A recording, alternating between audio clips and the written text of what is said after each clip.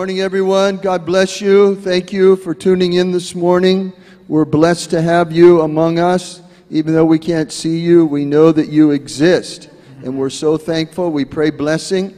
I wanted to read a verse that it might be good to even memorize this. Psalm 33. Where am I here? Psalm 33, verse 12. Blessed is the nation whose God is the Lord, the people he chose for his inheritance.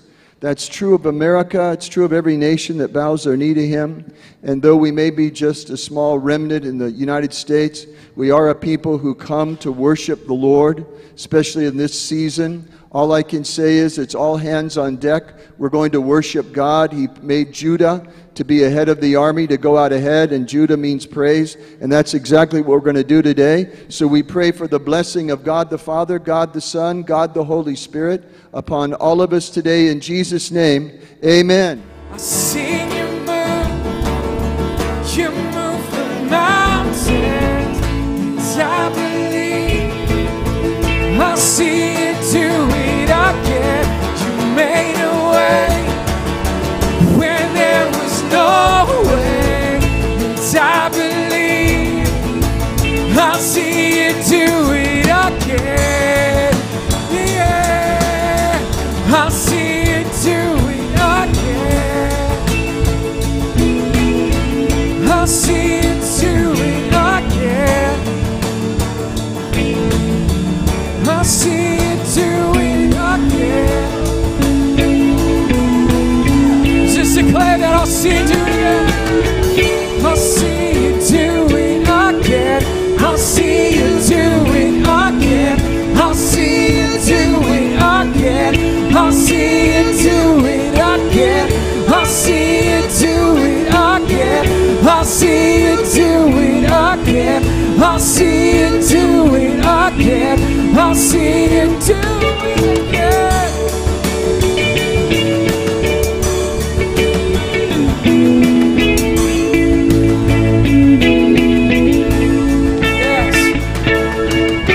I just see faith arising. Faith is arising. I want you to remember the times in your life God has been faithful. Remember those moments He showed you a victory, where He did a miracle. Bring that to your heart right now and let faith arise. Let faith arise. Let faith arise. Yeah. And I believe I'll see you do it again. You made a way where there was no way. And I believe I'll see you do it again. I've seen you move. You move the mountains. And I believe I'll see you do it again. You made a way. There was no way. And I believe see you do it again. See you do it again. And again, and again, and again. Thank you, Jesus. See you do it again. See you do it again.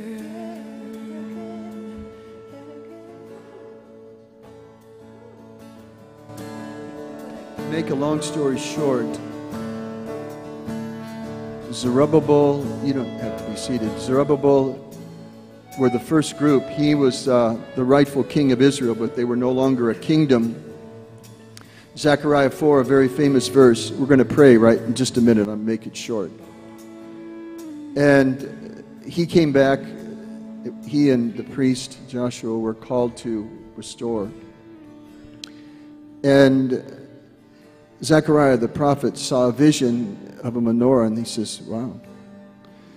And the angel said, what is this? He goes, I don't know. He goes, oh, you don't know? No, I don't. So what is it? He said, this is the word of the Lord to Zerubbabel. It's not by might nor by power, but by my Spirit, saith the Lord. And then the Lord says this, "Who are you, O mountain, to stand before Zerubbabel?" So I just want to take a moment. This is about an end-time vision, really, of the church being built. And that what Zerubbabel does is he lays the cornerstone, the capstone, Jesus, which is the big problem in the church today. It's built on other things, but the teachings of Jesus and his apostles and prophets in Scripture. So I just want to pray. You can just pray quietly. We can pray in tongues or whatever you want to do. I'm going to pray because I kept waiting, you know. I thought, well, but Lord, this mountain in LA, in Hollywood, that has hindering the rebirth, or I should say the new wineskin for the church in these coming days, to be able to know what time it is, like the sons of Issachar, and to be able to recognize this is no time to be a civilian Christian, but we are at war, whether we know it or not. We've been invaded, whether we know it or not, which I'll explain later. However, you're the one who said that your church, your ecclesia, the gates of hell wouldn't prevail against her. So I want to pray in Jesus' name for the mountain that may be in your life that's hindering you, or the mountain in this city, which I can tell you what it is, really. It's Jezebel and other spirits working against the church. But quite frankly, they were defeated at the cross. So we pray right now, Lord, that the mountains of oppression, of hindering people, spirits of hindering, discouragement, Lord, even our own lack of prayer. Lord, we pray that all of that which has hindered us up to now would be removed, that we could have a fresh commitment in our heart to report for duty like never before. Early morning prayer in our bed, whatever, before we go to bed at night, when we get up in the morning, begin to pray and break the power around us to create your purposes, which you said it's heaven in our midst. You said to pray until the kingdom of God comes, and we pray for that today, for a move of God in LA and Hollywood and Southern California, Lord. We thank you, Lord, as even in this day right now, we're out here today praising you. And we believe the mountains have to move in the name of Jesus. Jenny, just give me a quick gist. Come up here. Give us a quick gist, you know, a brief summary of what you were feeling when you said all that. But give us a few, like, bullet points, you know. Can you remember that? Yeah, just to repeat, I saw the big stone that is covering the place where Jesus was. And then I saw it removed, and I felt that scripture. It was a declaration.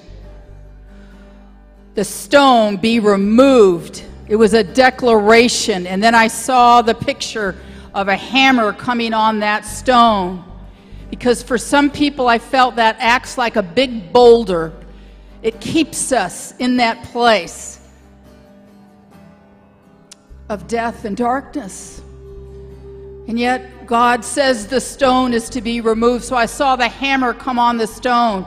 Another form, not just the whole stone be removed, but the hammer shattering the stone.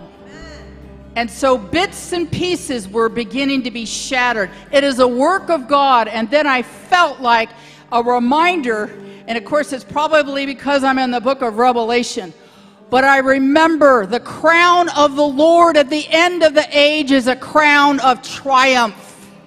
That is the story. And we, I believe, are to walk in that place.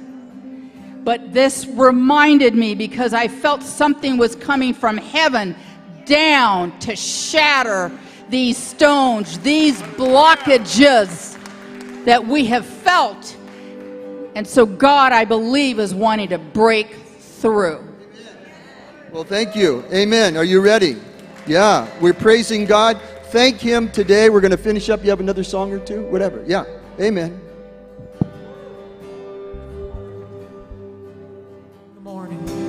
Then came the morning that sealed the promise.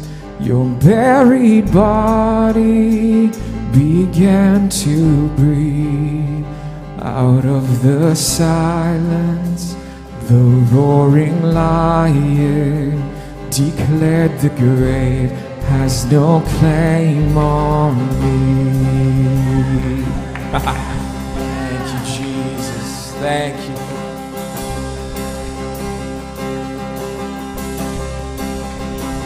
Then came the morning that sealed the promise.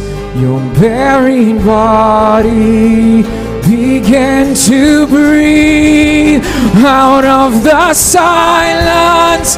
The roaring lion declared the grave has no claim on me. Jesus, yours is the victory.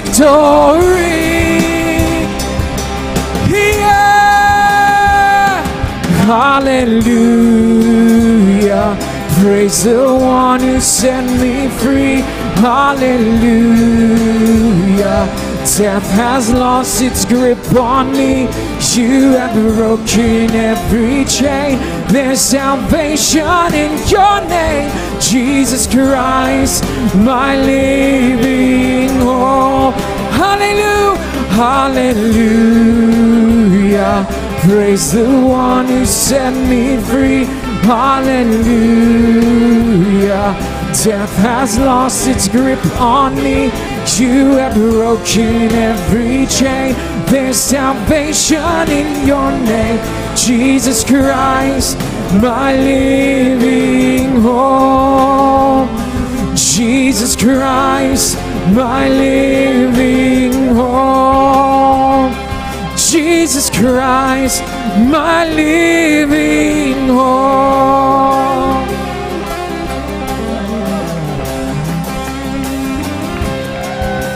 Thank you, Lord. Just declare this with me. You have broken every chain. There's salvation in your name. You have broken every chain. There's salvation in your name. You have broken every chain. There's salvation in your name, Jesus Christ, my living hope. Jesus Christ, my living hope. Yeah, Jesus Christ, you're my living hope. Jesus. Hallelujah. Oh, yes, Lord. Thank you, Lord. Oh, hallelujah. Glory to your name, Lord. Hallelujah. Thank you, Lord. Thank you, Lord. Hallelujah.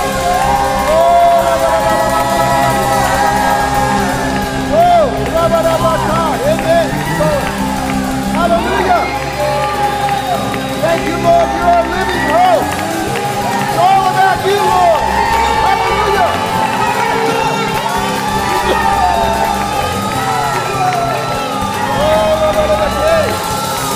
Thank you, Lord. You're my living hope. Oh, yes, Lord. Oh, yes, Lord. Oh, Jesus.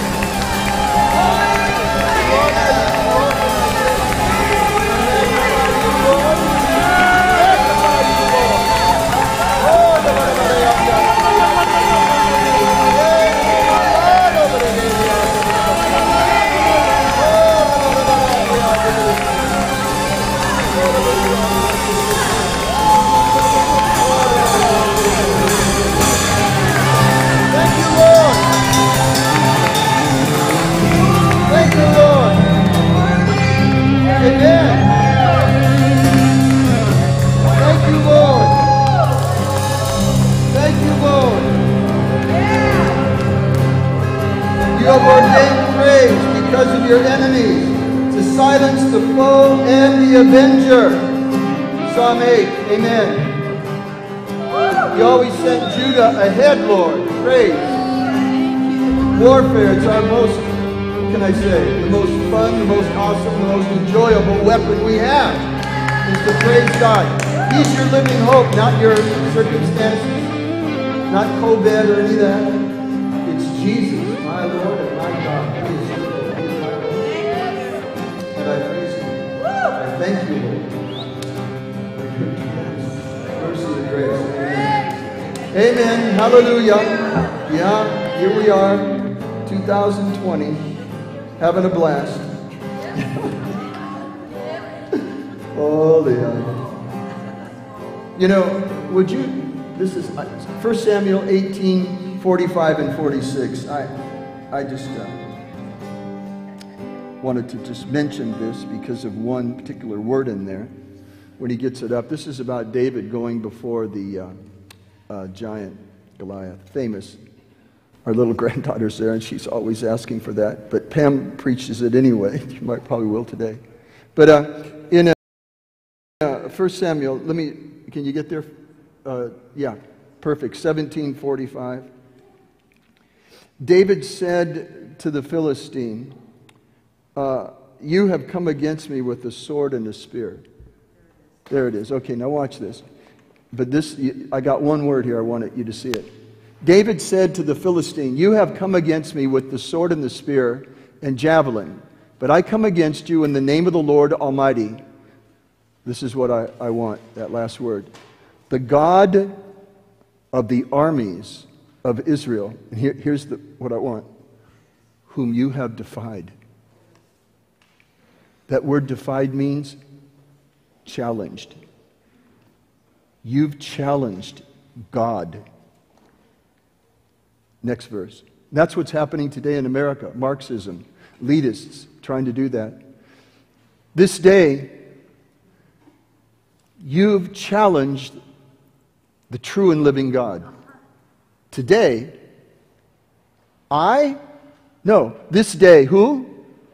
The Lord will deliver you into my hands.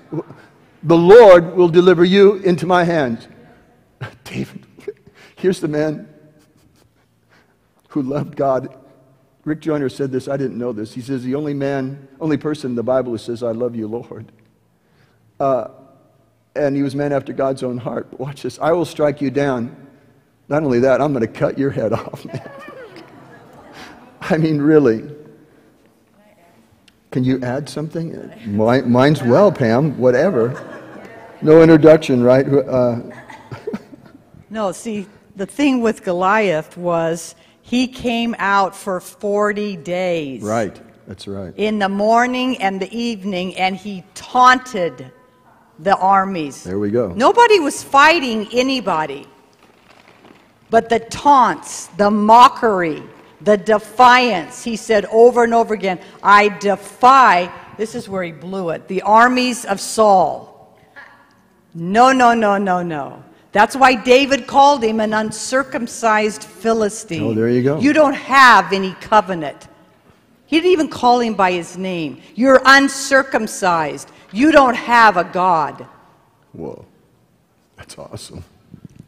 So nothing was going on for 40 days, but Goliath shouting, it says, his defiance, as usual. And he happened to do it when David had come to bring food from his father to the battlefield, because he was a shepherd. He wasn't a soldier. He hadn't been trained. Had he? In secret. There you go. Secret. Just doing what God called him to do, obeying his father. Even his brother, when he shows up at the battle, says, "What'd you do? Leave just those few sheep?" So it's all taunting, all mocking. It said Saul and the entire army ran. I mean, didn't run. They were terrified. Here they did. It says they lined up. They lined up. Each had a mountain. There was a valley in between. They line up. The Israelites faced the Philistines. And the only one, well, they did a battle cry, it says, when they came out, the Israelites. The only one shouting was Goliath.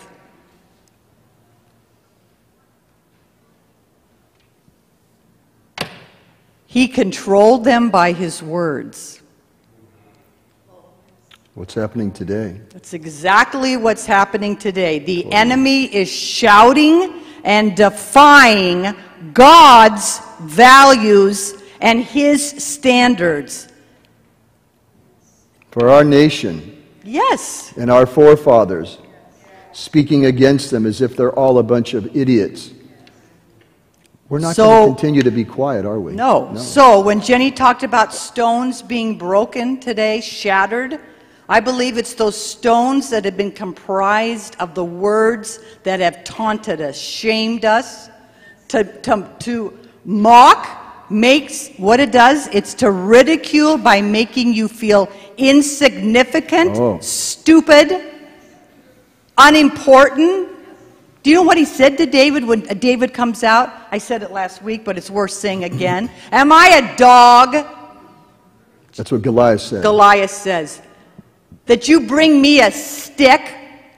You're just a little boy. You're a stick. You're worthless.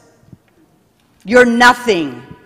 That's exactly what the enemy has said to you over and over, through circumstances, through others' mouths, through just the pounding of the enemy, but no longer, because we are arising. That's what's happening in worship. We are being filled with the power of the Spirit, and we are arising. This is our hour. It's not Goliath's hour. Amen. They don't get it.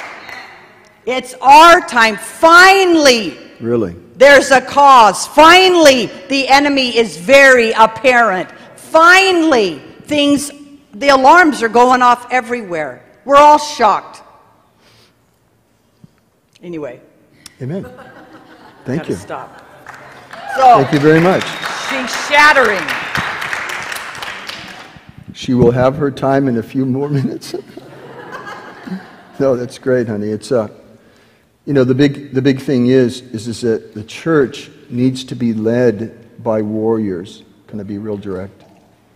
We have political, we have all these different things going on, but woe unto Meroz. You remember that?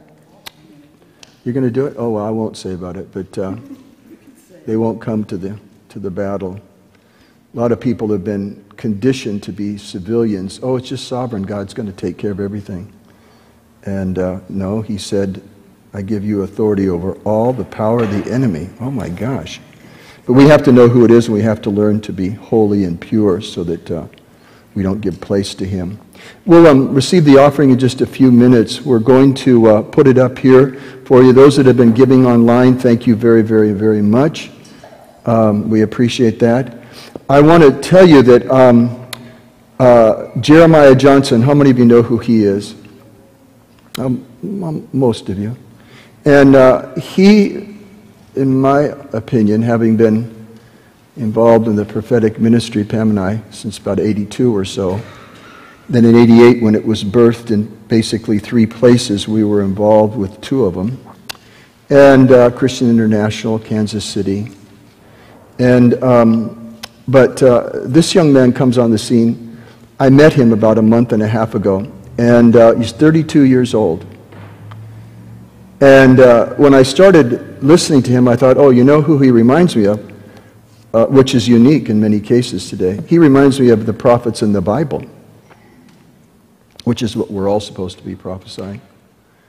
And I was going to mention him. And yeah, you can, those of you that give online and text, they say that texting works good for you.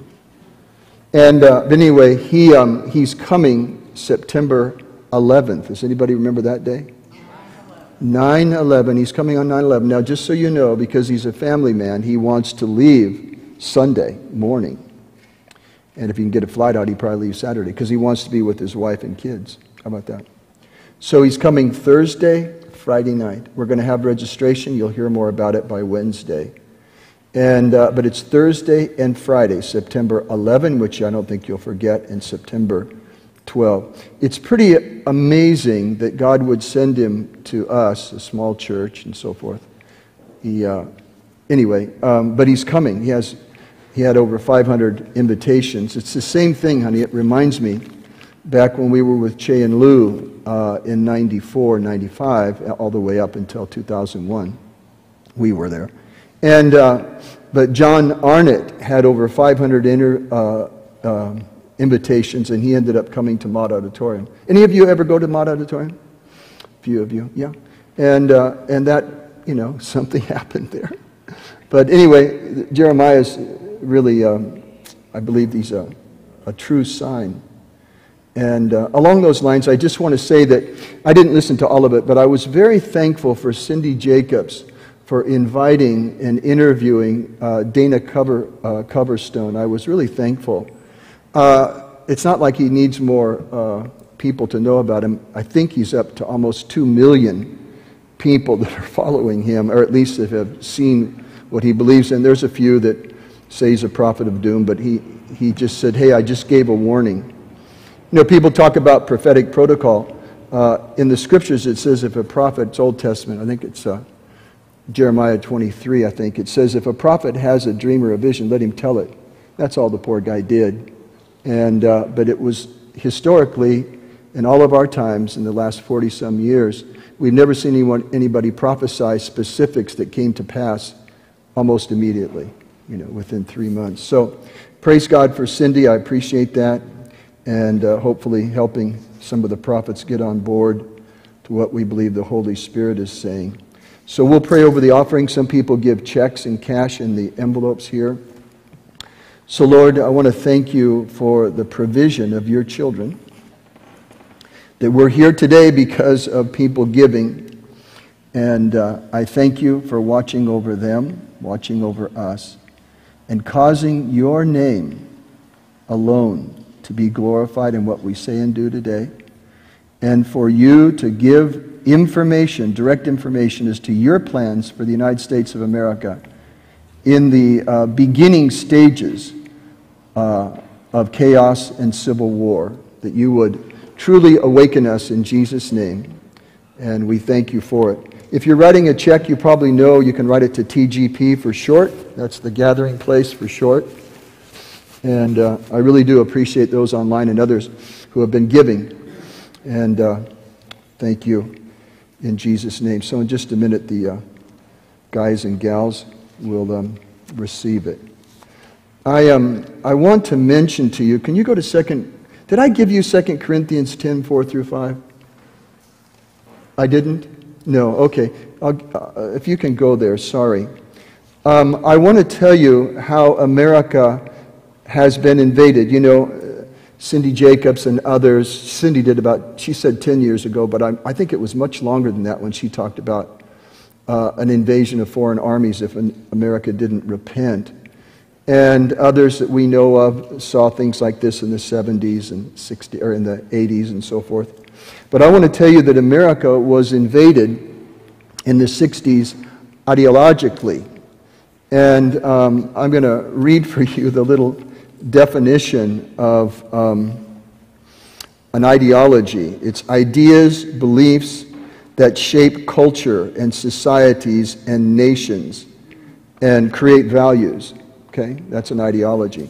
Well, this is what Paul said. So I want to tell you some of the major ideologies that we're at war with. Now, most people, if I said we were invaded, you would say, well, by who? You know, China, yes, they've invaded us long ago. And I'll explain that. But we've been invaded through ideologies, okay? You know what? I'm going to ask Siri because I want to quote it exactly. What does euphemism mean? I really felt... Euphemism means... Yes, thank you. Do you want to tell everybody? Direct word or expression Okay, so here she is. Considered to be too harsh or blunt. Yeah. Referring to something unpleasant or embarrassing. Okay. I know that, but I want to read it myself if it's okay.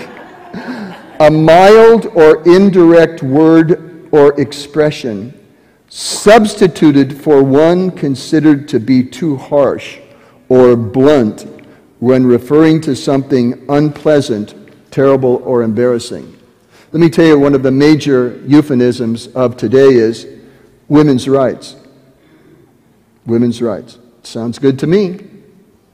Yes, and we're going to kill babies, painfully so. The mother's not going to feel it, but the child will be killed and torn apart.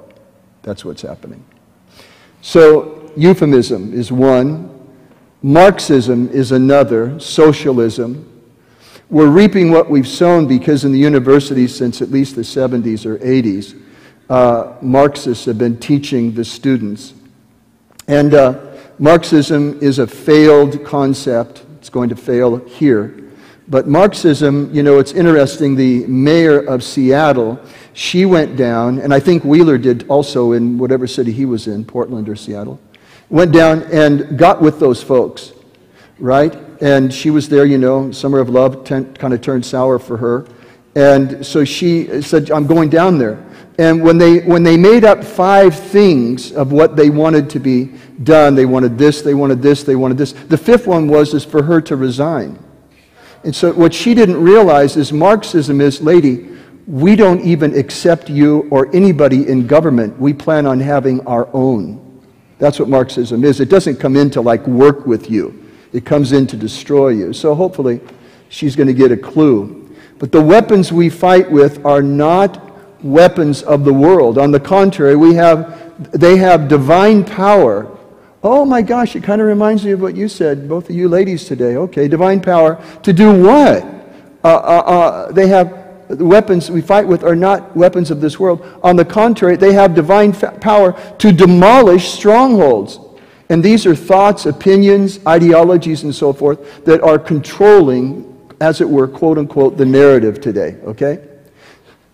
So, we demolish arguments and every pretension that sets itself up against the knowledge of God, and we take captive every thought to make it obedient to Christ. Isn't this amazing? That when we are worshiping, this is what's going on. When we are praying in tongues, this is what's going on. When we begin to pray and cry out to God to destroy, demolish ideologies, Marxism and other things like that. Lord, break the power of abortion in our nation, Lord. Bring conviction of sin to the conscience of America. Help people that are struggling, young girls that are afraid and ashamed and all that. We pray through all of that, but it's to destroy strongholds in people's minds.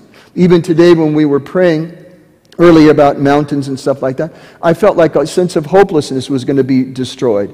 You know, that Jesus is our hope, not what you think is going to be your future. No, Jesus is your future. He's your God and you live in Him. Okay, so I appreciate Jenny had that fire on her today. I wanted to make it a little more clear as to what she was seeing.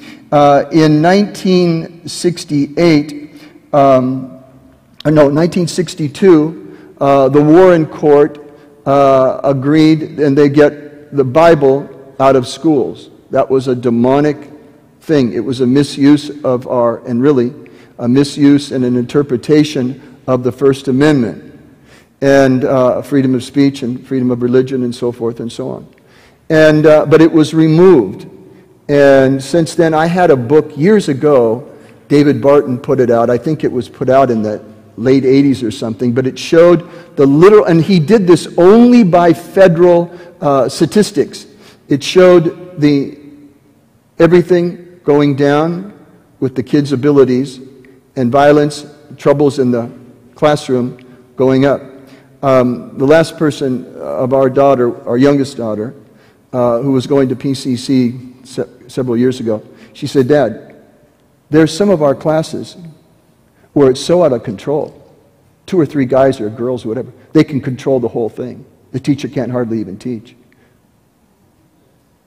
Now, of course, no one ever did that in a college class that I was in. I was in one, or more than one, but University of Hawaii, there were about 800 people in the auditorium at the University of Hawaii, and no one ever yelled or interrupted the guy. But ask teachers. We know teachers. Ask teachers that work down in downtown LA how it is. And they can't discipline them. You know, God forbid. Listen, when I went to elementary school, if you messed around, you'd go see the principal, Mr. Durley. And you know what he had? He had a paddle. All the boys knew it. We never went in there, man. We never messed up. Mr. Durley was a nice guy, but he had a paddle, you understand? It's against the law now, yeah. So we sowed it, reaped it, and so forth, and still are, you know. But so in 1962, they kicked God out of the schools. In 1973, we legalized abortion. Now, the legalization of abortion is an incredible thing. I was reading, In fact, I'll just read it. I didn't give it to you, but it's Numbers 35.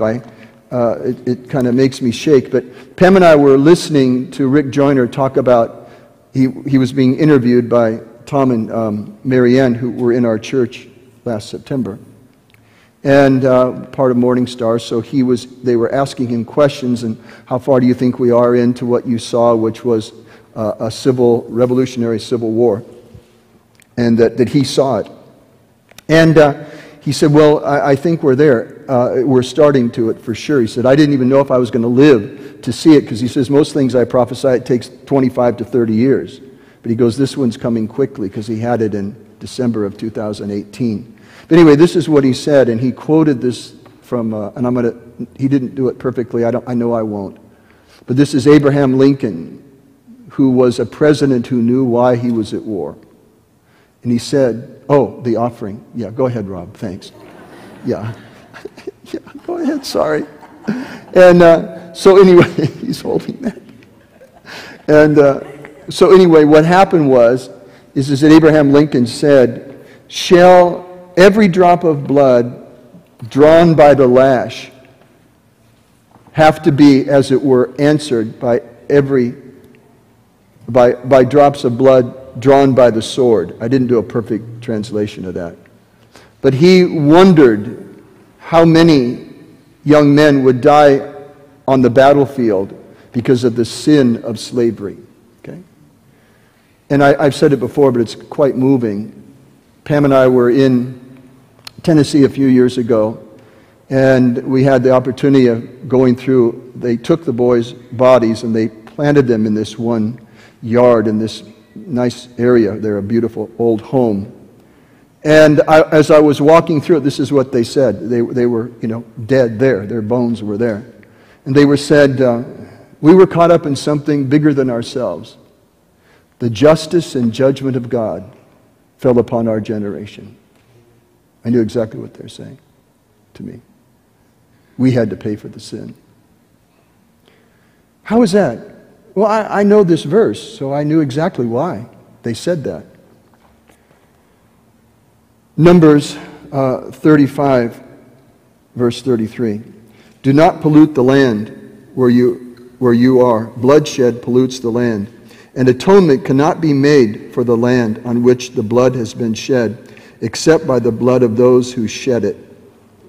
Now, when Rick Joyner talked about, he said how bloody this civil war could get, and he's hoping that we can make it much easier and pray and stand in the gap and all those things that we want to do and have been doing. But when he said it, this verse came to me, and I would say for maybe 20 or 30 seconds, Pam and I were sitting there, I thought, whoa, this is penetrating me, the seriousness of this. And then I read this verse. At that time, I went and read that verse, and this is what he said to me.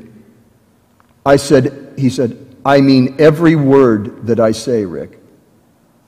I mean every word that I say. So there's coming a real reckoning in these coming days. But I want to, believe it or not, tell you some incredible things. This is our greatest hour. Because we are called, and Bob Jones said this years ago. He called it the sands of time. You heard this? Any of you heard this? Those of you that come here heard it. A few of you raise your hand. Bob Jones, he was wonderful. And he had this thing where he saw these men of God coming up. He named who they were. And they would put their hands in the sands of time and looked up to God. And they were grasping. One of them said openly, God, give me 200 men, and I'll turn the world upside down for your glory. Put his hand in there, and he comes up empty. They all did. They all came up empty. So the Lord says, Bob, you go down there. But I don't want to go down there. I saw what happened. Bob, you go down there. Put your hand in the sands of time. And he comes up with an old shoebox. And he opens it up, and he sees all these conscription, or where you're drafted, draft papers, whatever, people's names on them. And this is what the Lord said. Bob, I've reserved the best of the bloodlines to be alive at this time. And they will be my people. they will be willing in the day of my power. That happens to be you. Now, it's not all automatic. We have to fight the good fight. We have to learn how to live in God and so forth, and abide in Jesus and be submitted to Him is the whole thing, be under His authority. But God has called you, and He wants to use you mightily. I'll say a few other things about invasion, and then I'll go to just a few verses. We've been invaded by drugs. Purdue Pharmaceuticals is being sued. They had to go into bankruptcy and so forth. But they attribute from 1999 until the present that over 450,000 people were killed by their drug, their opiate, that it was a painkiller and so forth. But if you've ever seen anything about it, they had really, really strong guys, salesmen going to doctors, this will work, and basically sold a lot of them the bill of goods. But 450,000 deaths have been attributed to the opioid Oxycontin that they produced, and they're in a struggle about it. Did I just go off? Yes. Okay, well, I can still, am I off, or should I? Just let me know what you want me to do. You want to go here? Okay, fine. And anyway, I'll take this off in case the battery went out, or who knows? Doesn't bother me, does it? Yeah, looks like the... Okay, how about now? I just hit it. Is it on? Okay, fine. Maybe I hit it doing something. Anyway, we've been invaded. China is working with Mexico according to the Epoch Times, which I love. And I just looked at it today. I just got it yesterday.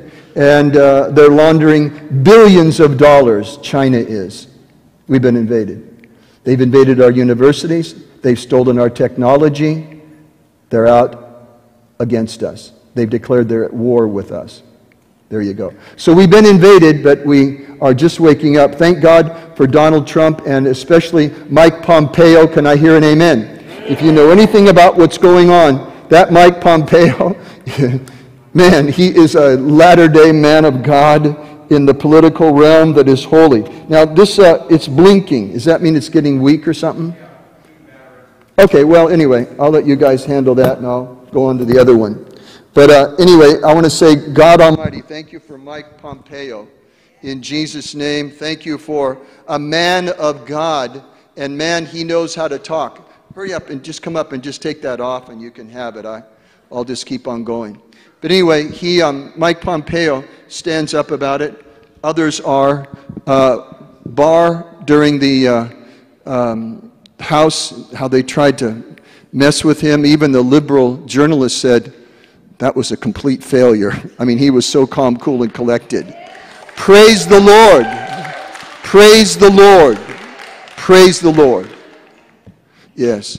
So, anyway, I want to mention, I want you to go to Psalm 110. Thy people will be willing in the day of your power. That's who we are. This is our commission to encourage you along these lines, because this is one of the big things God is doing today. And the Lord said unto my Lord, sit at my right hand until I make your enemies a footstool for your feet. People say Jesus is coming back soon. Not until that happens. If that ain't happening, he's not coming soon. Of course, we heard that since we got saved in the 70s. He's coming back any day now. Oh, yeah. The Lord will extend your mighty scepter from Zion. You know what that is? Listen carefully. Listen carefully. That is throne authority to his army. Throne authority. When they said to Jesus, not they, when the centurion said, I can see you're a man under authority. Jesus said, oh, you understand faith. I only do what I see my Father do. He's going to extend his authority, his scepter from heaven. Are you going to be ready to go in about 3 or 4 minutes? Okay, great. I'm going to go right through this. The Lord will extend your mighty scepter from Zion, saying, rule in the midst of your enemies. He's going to send it all the way down to earth to those who are willing in the day of his power, and they're going to rule and reign so that he can come back. That's what it says. Now watch this. Your troops, oh my gosh, your troops will be willing in the day of your battle, arrayed in holy splendor. Your young men will come to you in the dew of the morning and the morning's womb and all that. There's an army that's being mobilized that God is going to use. It's called the church, a portion of the church that's going to be, it's okay, I don't need to do that now. Oh, it's for her. And anyway, I want to just tell you 3 things that can bring healing to the United States of America. Number 1 is Joel 2:15 through 18. We're going to have solemn assemblies, and I praise God. Morning Star is doing that in September. We're going to be doing it. We're already doing it because it's so solemn I can't stop weeping and crying and getting awakened in the morning and so forth. But the Lord has sworn and will not repent. You are a priest. Yeah, that's Psalm 110. But in Joel 2, it talks about a solemn assembly, and it says for the priests, the ministers, to weep between the porch and the altar. This is the kind of prayer we're going to eventually get to when you really see what's coming. I want to also mention Jeremiah. Do you have Jeremiah 9:20? You do? Okay, well, Jeremiah 9:20 says, call the wailing women.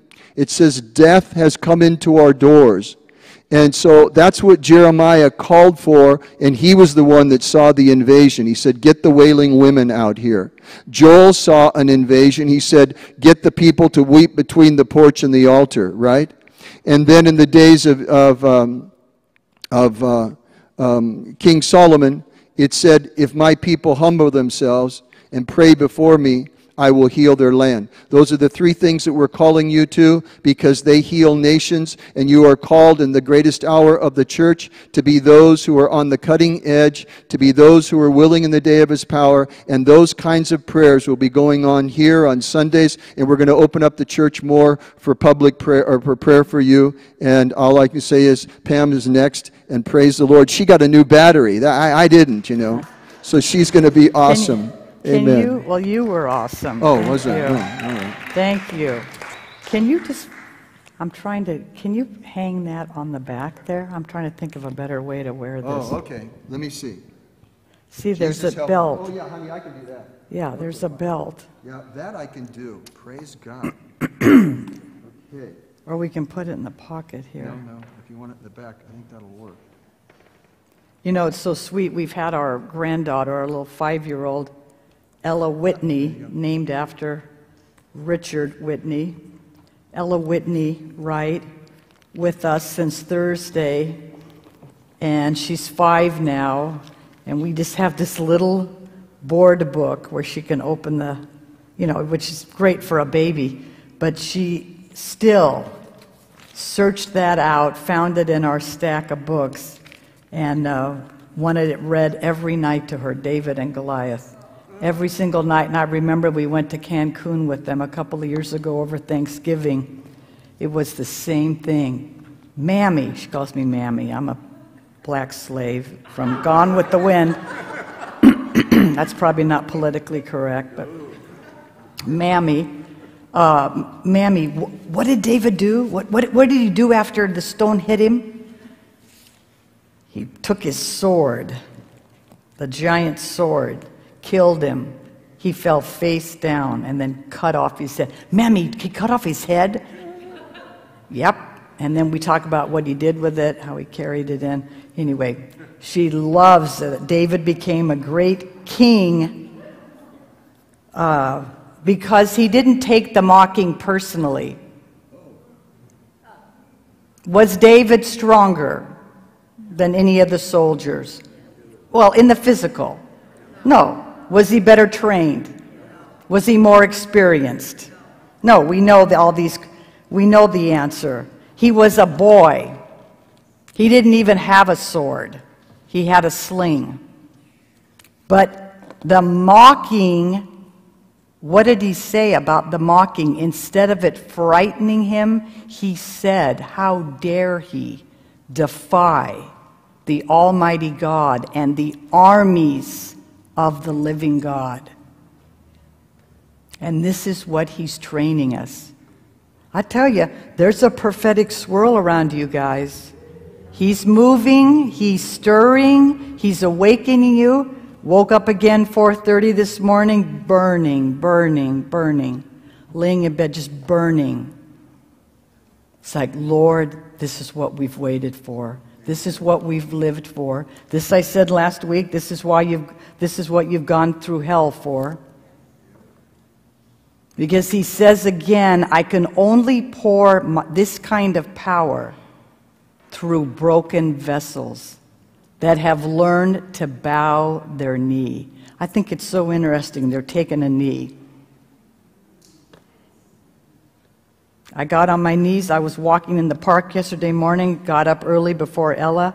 Rick stayed home. I got to the park. The Lord's dealing with me. I took a knee. It was like, Lord, I'm going to kneel for you and no other. He's putting that inside us because my people will be willing in the day of my power. I think you said that last week, Bill. I remember that dream. It's time. Thank goodness. No more status quo. Dear God, Rick Joyner said, this is really good news. The enemy is showing himself. No more underhanded it's like it was all under. Now it's defiance in your face. And you've been living for, this is what you're waiting for. Judges 5, Toby, if we could go there. Here's the deal. We've got to focus on the main thing right now. There's one thing we've got to do. We have got to pray for the elections. We only have 3 months left. Everything hinges on this. You're here. I'm preaching to the choir. I know it. But you've got men like, not in a charismatic field like Dr. Dobson saying on charisma, if Trump isn't elected, it'll be cataclysmic. I mean, so many. I don't have to tell you. I'm not here. But let me just read you one verse that I never knew was in the Bible, and it's remarkable how I even got led there. I didn't give it to you, Toby. Let me just read it. Hosea 8:4. This is what the Lord said about Israel, what he didn't like. They set up kings without my consent. They choose princes without my approval. He says to me, Pam, you don't think I have an opinion about the elections? That's what some of the churches are preaching. He doesn't have an opinion. Are you kidding me? He removed Saul and put in David very violently. He is very opinionated and very clear in his opinions. He thinks he's ruling. Yeah, he thinks he's God. The 10 Commandments are very clear. Everything's getting clear. You can feel that, can't you? Everything's crystallizing. This is what Rick Joyner said in the first page of the Harvest book. The lines will become clearer and clearer. The differences will become very apparent. There's never been a fight like there has with this election. You know it. I'm not telling you anything you don't know, but it's good to hear it because this is what we have to focus on. We've got 3 months. I talked about boot camp. Joseph went into boot camp. What's the main thing that happened in boot camp? His life totally changed. It no longer mattered what he felt like doing or wanted to do or didn't want to do it.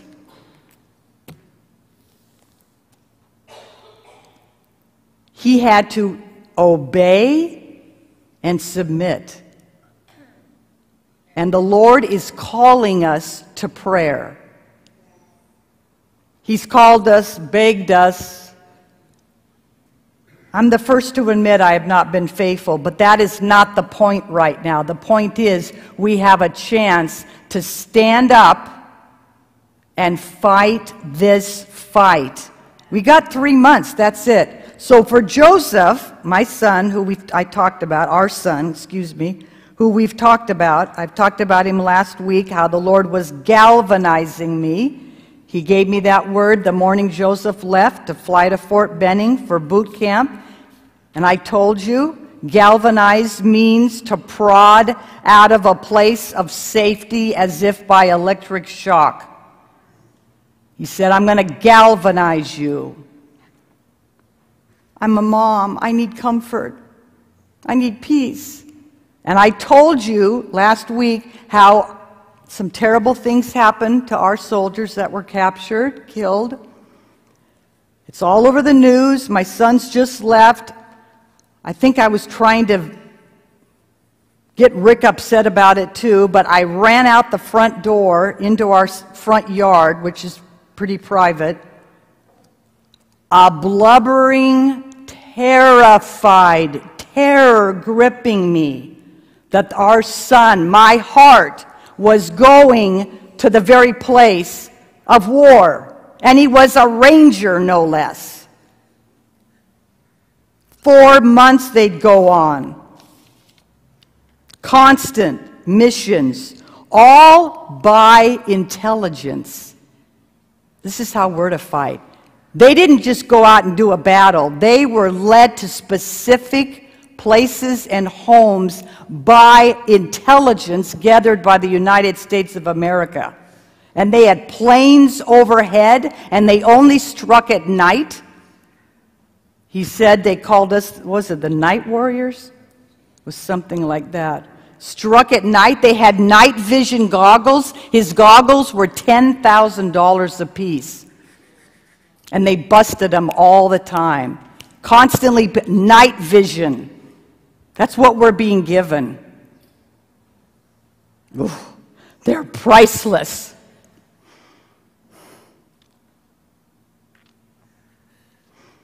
Night goggles to see in the dark and to strike by intelligence from the living God given to us by the Holy Spirit. We're not batting the air. So I'm out in the front yard blubbering. I can't take this. You took my son 4 years. I can't live like this. And it became very apparent that I had a choice. Stand up and fight or live in fear. The same thing is being put before us. And if we don't pray now, it's the easiest it's going to be to pray right now. The birth pangs are going to increase. You know all this. I'm preaching to myself. You know all this. They're going to increase, so it's only going to get harder. And I'll tell you what happened. Okay, obviously, I fought. We fought. He showed us very slowly. I got into it. I knew what I was supposed to do, go into his room and pray. And we prayed together. We fasted one day every week. It was effortless. 4 years. I can't seem to even fast half a day right now. Effortless. Because we were empowered by the living God. And we fought for those rangers. And I'll just say it real quick. I'm a mom, he's a dad, we were in the bedroom, I'm in the bedroom. He teaches me how to pray out of the Psalms, and I want to make it very clear. In the fighting came the comfort. In the fighting came the strength. In the fighting came the peace. In the fighting came my faith, growing. In the fighting came scriptures that were unctioned by the Spirit. There were verses. I didn't have to stand on them. I knew they were true. And years later, we had the medic, who we had never met, come and visit us when Joe was living with us. And he said their battalion had the least casualties. I wish none of them had any casualties. And many of you fought with us. I put a letter out. And I look back on those days, and thank God our son came back unharmed. Many don't. He had to come through some mental stuff. He's absolutely on fire for God, clear as a bell.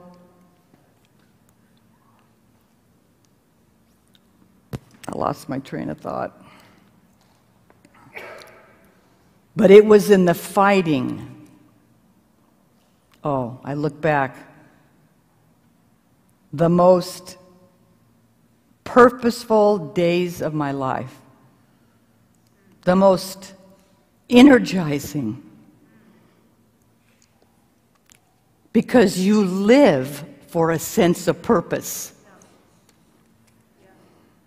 We have been marginalized, we have been inconsequential, we have been irrelevant in this culture. But we are coming into the kingdom age, where God's kingdom is going to be manifest. Rick's preached this for years. I didn't even see it. It's just starting to really dawn on me what's actually coming. But it's the elections. We have to, anyway, we have to fight. But I just want to say, I'm in my bedroom praying by myself. I have a Psalm 91 book that was given to me by somebody, I can't remember. It was Psalm 91 for the military. And I'm thinking, this is incredible. Praying through Psalm 91, I prayed through the Psalms. There's so much in the Psalms about taking out his enemies, striking them. He didn't allow me to pray for any specific person being killed but bin Laden. I mean, stay out of that, Pam, but you can read the Psalms. Anyway, I don't even want to go into that story. I ended up meeting Betrayus in the Ranger graduation, and I wanted the books to go to the military. I'll just say it quickly. You've heard the story. I wanted the books to go. I'm at the Ranger graduation of our son. Rick stays home with Laura because she's in high school. Mary and I, our oldest, go. We're at the Betrayus walks in, who at that time was General Betrayus over all the armed forces in Iraq and Afghanistan, the top general. He comes in to speak at Joe's graduation. He has no entourage. We're outside in bleachers. People are running, or not running, but going down to take pictures with him. I always carried a Psalm 91 book with me. I had it. Mary looks at me and she goes, "Mom, it's now or never." I'm like, "No, I can't go down there." "Mom, it's now or never." So I go down there, stand in line, we talk, I hand him the book. I say this would be great for our military. Mary snaps a picture of us.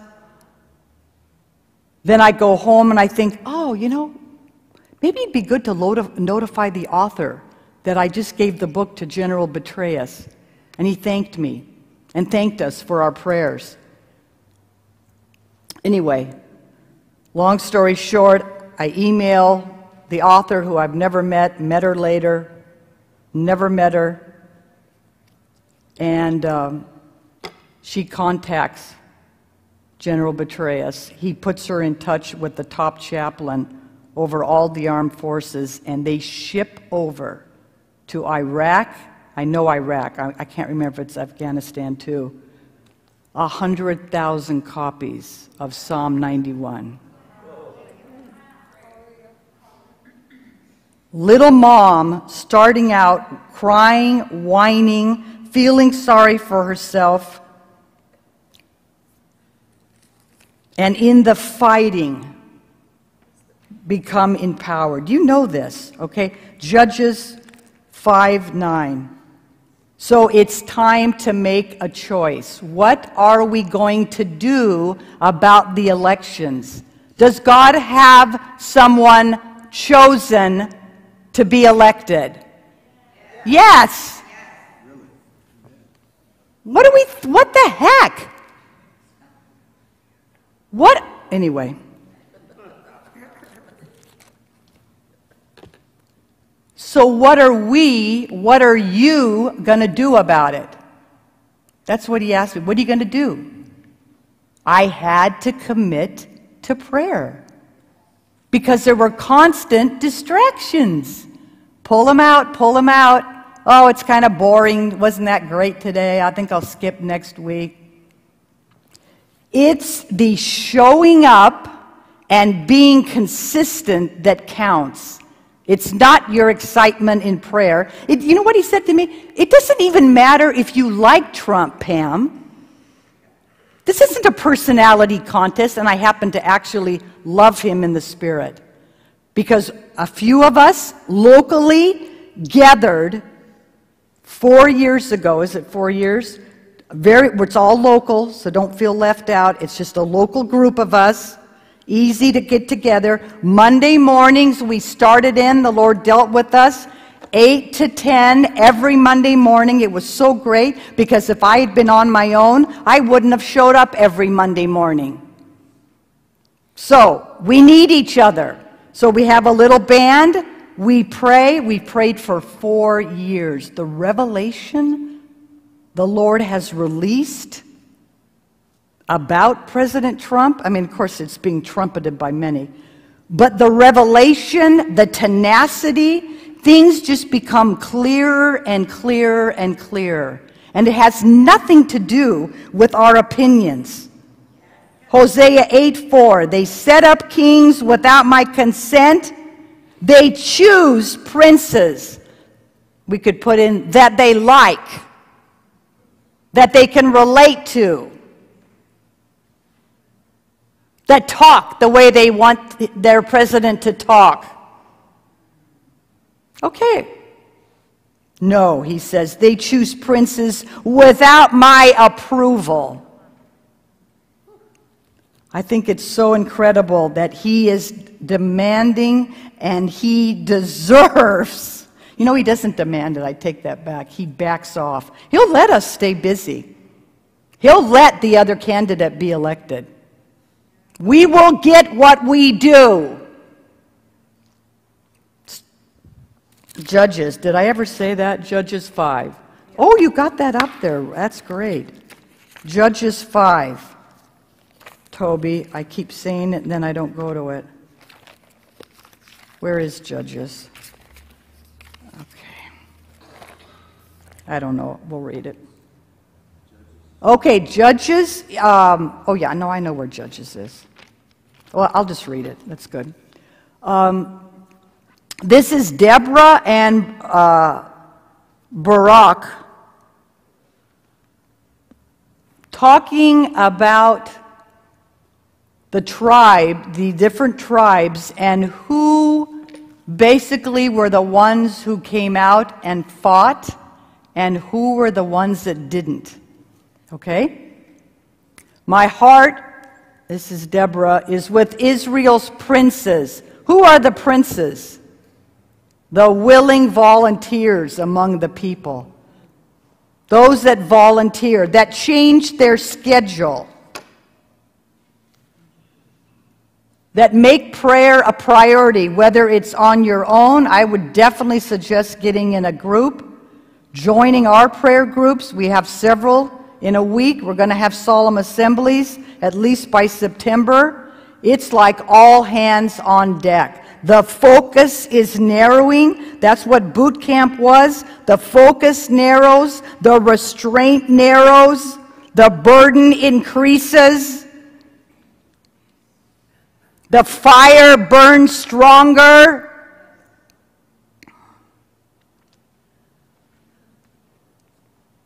My heart's with the princes, the one that willingly volunteered among the people. Praise the Lord. Okay, and was that 9?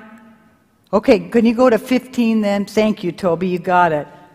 The princes of Issachar were with Deborah. Yes, Issachar was with Barak. They were the ones that searched the scriptures and knew what Israel ought to do. They sent under his command into the valley. Okay, here we go. Here's what some of the other guys did. In the districts of Reuben, there was much searching of heart. We can keep going. Why did you stay among the sheep pens to hear the whistling for the flocks? Why'd you stay home? Why'd you stay doing what you normally do? Why didn't you hear the Lord calling? In the districts of Reuben, there was much searching of heart. Oh, that sounds so good. But they were searching their hearts because they didn't come in the day of battle. Gilead stayed beyond the Jordan. And Dan, why did he linger by the ships?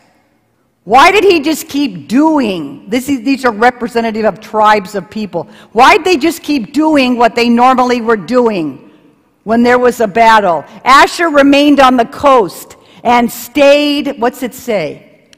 In his coves. So by the mercy of God, he is shocking us, prodding us, awakening us, dealing with us. Curse, which you started to give, Morose, said the angel of the curse its people bitterly because they did not come to help the Lord against the mighty. They didn't come, get this, to help. The Lord needs your help. This is staggering. Almighty God. Toby, can you go to Psalm 78:8? Oh, no, yeah, this is so good. No, we can't finish. 31. Yes. This is how, look at this. So may all your enemies perish, Lord, but may all who love you be like the sun when it rises in its strength. That's your promise. You want to be like the sun who rises who gains strength as it rises up. Do you know what he said to me? Stand up on your feet. That's what he said to Paul after he knocked him off the horse on the road to Damascus. Stand up on your feet, Paul. That's what the Lord's saying to your spirit. Stand up on your feet. That's why he prods us. What mercy! Turns our greatest fear into fuel. Stand up on your feet and fight. It's in the fighting we get free. No, I'm a mom. I can't do this. No, this is horrible. No, it was gripping me. Oh, yes, you will, Pam, because I'm merciful. And I'm galvanizing you. Okay, you know what? Oh, thank you. Okay, this is Psalm 78. This is staggering. They didn't come out to help. Who? Could you say it? Who were they helping? The Lord, the last verse I read. They didn't come out to help the Lord. This is like, Pam, wake up. I've tied myself to you. I've bound myself. I'm the head. You're the body. What fights? The hands, the feet. The head gives directions. The body fights. I can't fight and I can't get elected who I want elected if my people do not stand up. 3 months. It's time. I feel like the Lord says that's the last 3 centimeters that a woman has to dilate. 7 to 10. And they're the worst. Every woman, they'll tell you, you read about it, it's printed. They want you prepared for it. You will want to get off the table. I'm not having this baby. I'm done. Oh, no, you're not. We're in the 7 to 10 centimeters. And then you push. And then new life comes. Then change comes. Then empowerment comes. Then the mother forgets the pain. For the joy. Ooh. Doesn't the Lord deserve our all?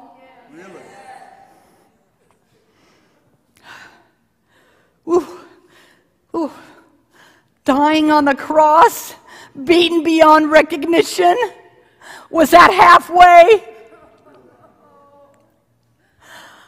I want to help the Lord. He actually needs your help. This is what's so shocking. Me? Yes. You.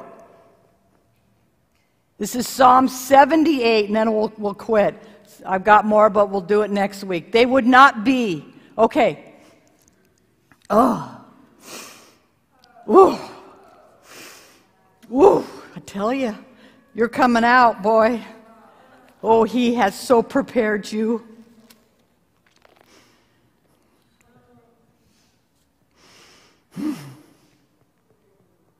He's mocked us one too many times.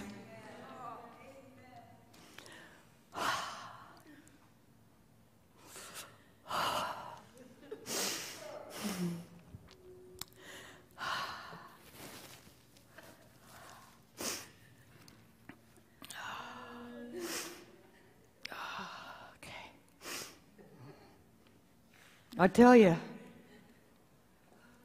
we're supposed to be weak in ourselves. I don't want to paint some picture that isn't realistic. I've just come out of the worst 2 years of my life in this ministry.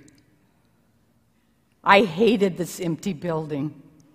I got to the point where I could no longer even prophesy. So I don't want to paint some picture that I'm some big shot. You know, Peter blew it at the end. He denied the Lord. And the Lord came to him, restored him, put him back on his feet, and he was the main one in the early church until Paul stepped in. Then you got to hear more about Paul in Acts. Peter, who denies he knew Jesus to a servant girl. You've gone through hell. You've been mocked. Doesn't matter how weak you feel or how far you failed.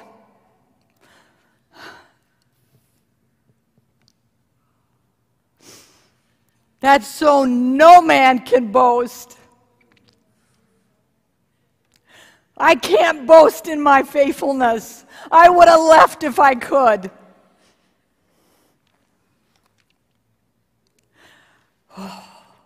But he happens to love you. He's prepared you for this. He wants to shine in his children. He could go shine without us. But he says, no, I'm going to shine in you. I'm going to so empower you that they're going to know it's not you, it's me.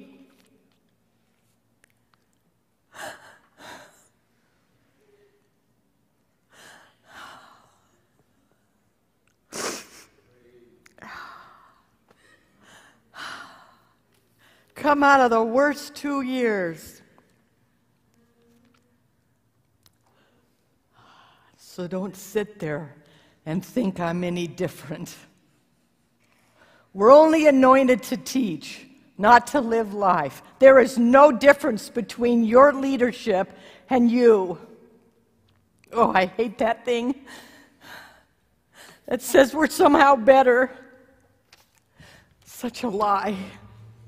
We're supposed to serve you. Do you understand that? We're here for you.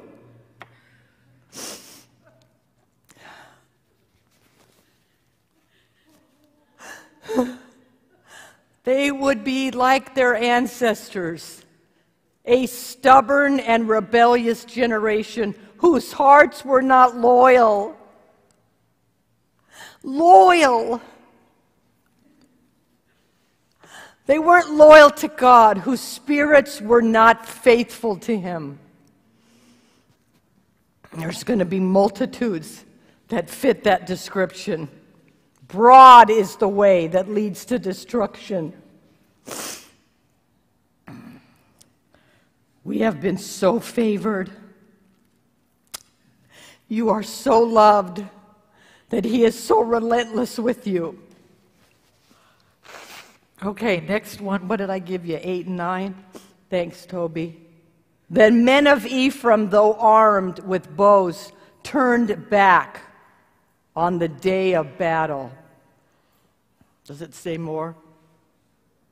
No? I think it says something else there. Okay. That's the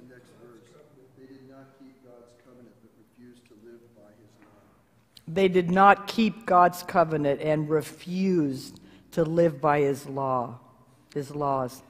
10 Commandments. Thou shalt not. Oh, but if you've had a rough life and it's been tough, and believe me, I'm not making fun. We've all had a rough life. But the excuses that mount up, they have to be shattered. Oh, we've had a rough life, so maybe, that doesn't really apply to you. That's all about Satan's talk. He said it to Eve in the garden. Did he really say you couldn't eat of that? Is that what he really said? Did he really mean that? No, he just doesn't want you to be like God.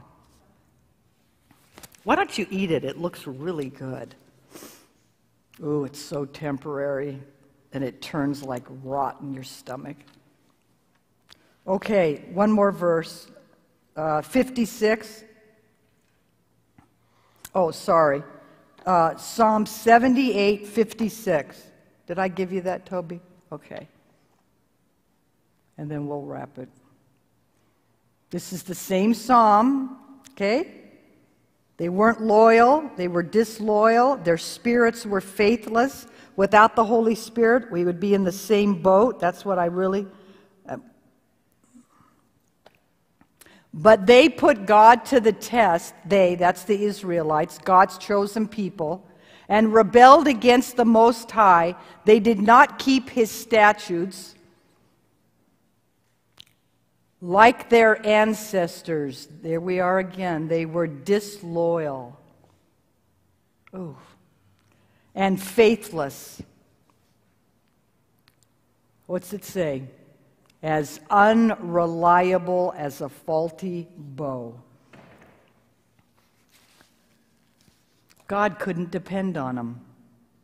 He needed to depend on them. But they were unreliable, like a faulty bow. It works sometimes, doesn't work other times. So it's not dependable. You know what that word faulty? I looked it up. Faulty means? It means the trait of neglecting responsibilities, of being careless, of lacking in concern, of being slack.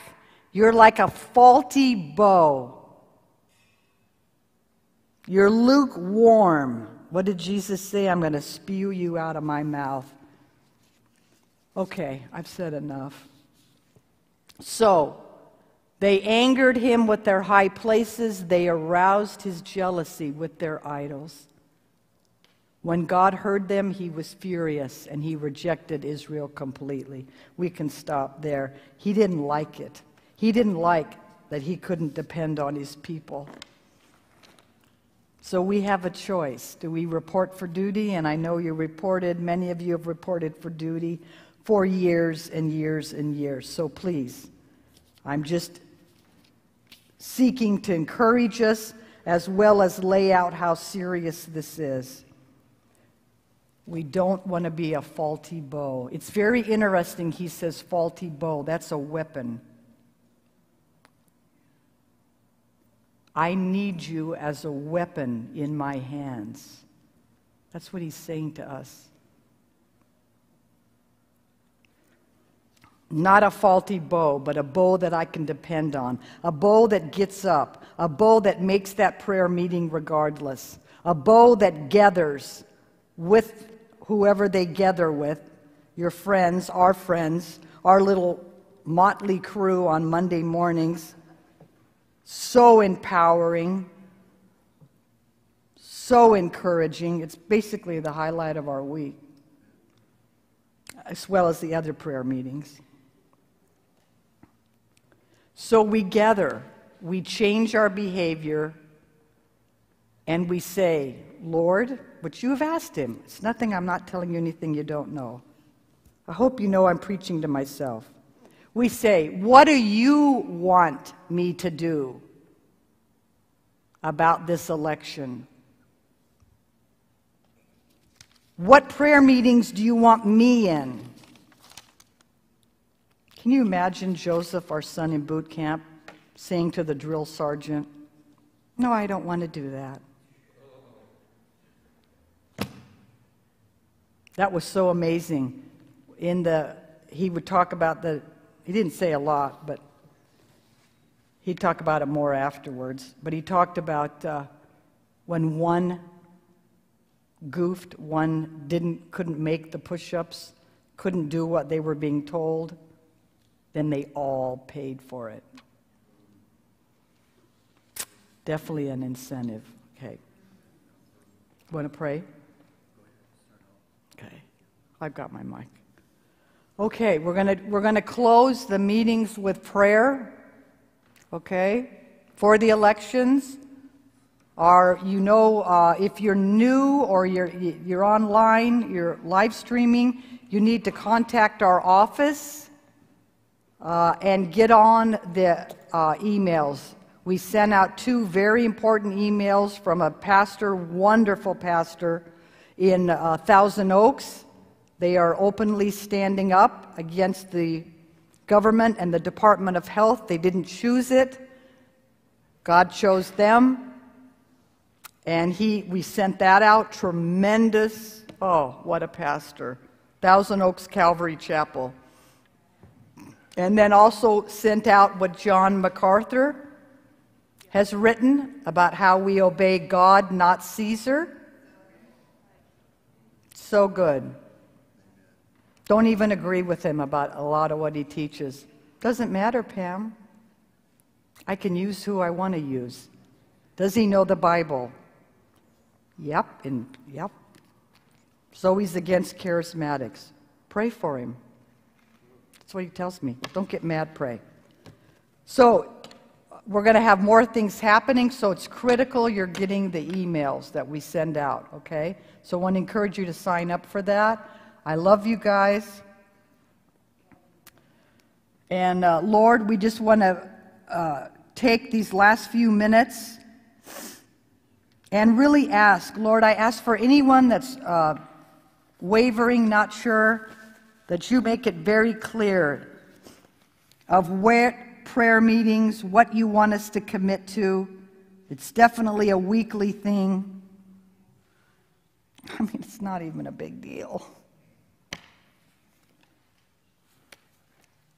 Call us. We thank you, Lord. We are praying for the elections. We are praying for President Trump. We are praying for your continued protection and favor over him. We are praying for your wisdom over he and his cabinet, his leadership around him, our beloved brother in the Lord, Mike Pence, our vice president. Lord, we pray more and more you loose Mike Pence's voice.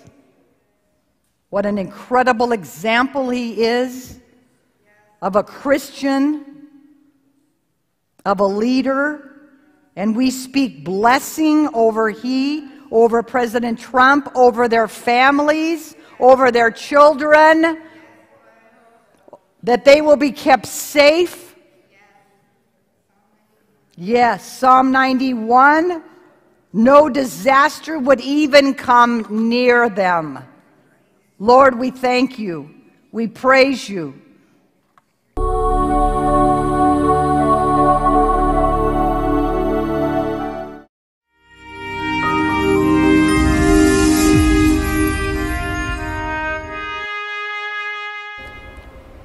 The Gathering Place.